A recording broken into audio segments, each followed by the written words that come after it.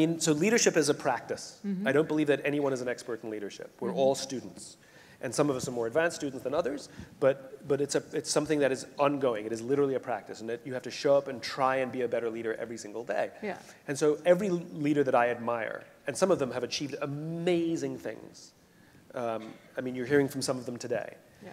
Some of them have achieved amazing things, and they're all curious. And when I sit down with them, they all go like this, you know. And I'm so enamored by that no matter how much they know and how much they've accomplished, they want to know. They know that there's more to know. I just recently. You're never too old to learn. No, but I mean, I'm talking about the you know, Richard Branson, Howard Schultz. Yeah. Like all of these guys that I've had the opportunity to meet. They're all insatiably curious, and they all know that whatever they've done, they know there's so much more they don't know. And the ones I'm suspicious of are the ones that go, I think I know what I'm doing. I think I know. So you don't know what you're doing? No, I'm learning as I'm going, as we all are.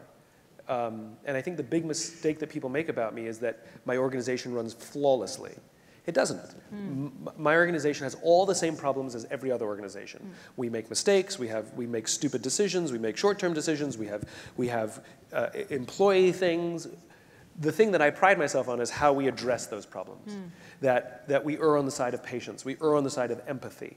And we work very, very hard to practice the things that I write about and speak about. Yeah. But the problems are all the same. Yeah. It's how we address those problems that I think is where the practice of leadership comes in.